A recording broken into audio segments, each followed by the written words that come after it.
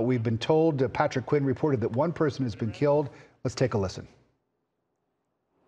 At 10:30 this morning, we received a call from Cobb County 911 dispatch saying that there was an individual that had been shot. That location was given to us in the area of the intersection of Windy Hill and Cobb Parkway. There's a new apartment complex in the area at 2100, the Harlow apartment complex. We did discover the body in that complex on the ground.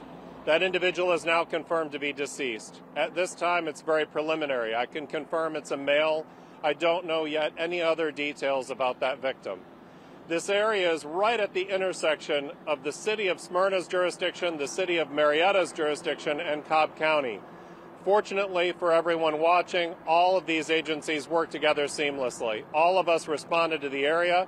It is believed to be the city of Marietta's jurisdiction. That's why I'm the one on camera. We are all working together to identify that suspect. We received conflicting information, so at this time it's preliminary, and we're reluctant to release the information details. We are using technology as well as multiple canines to try and determine the location and identity of that individual shooter. The obvious questions for the public would be, are they in any danger?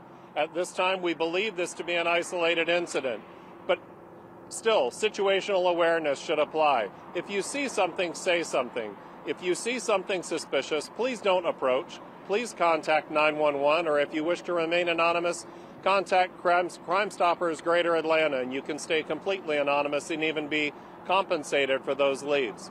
Anyone that was in the area of this intersection or near the Harlow complex around 10:30 this morning that may have seen or heard something is also urged to contact 911 immediately if you have any information that could help us hold this suspect accountable.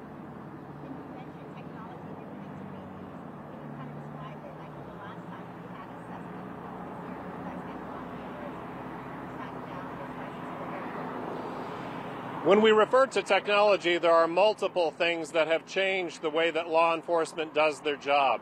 That would include a FLIR that tells us with body heat, is there someone in the area? That includes drone technology. It includes license plate reader cameras. Also, the real-time crime center here in Cobb County. All right, we've been listening to the public information officer from the city of Marietta Police, letting us know that an active search is going on right now for a shooter or shooters in connection with a shooting that took place earlier today at a brand new apartment complex in Cobb County. We're told that they believe this is an isolated incident, but that people should be alert and aware and report anything that they see that might be suspicious. Again, one person is dead. We'll continue to follow this story for you, of course, right here on Atlanta News First. We'll bring you updates as soon as we get them.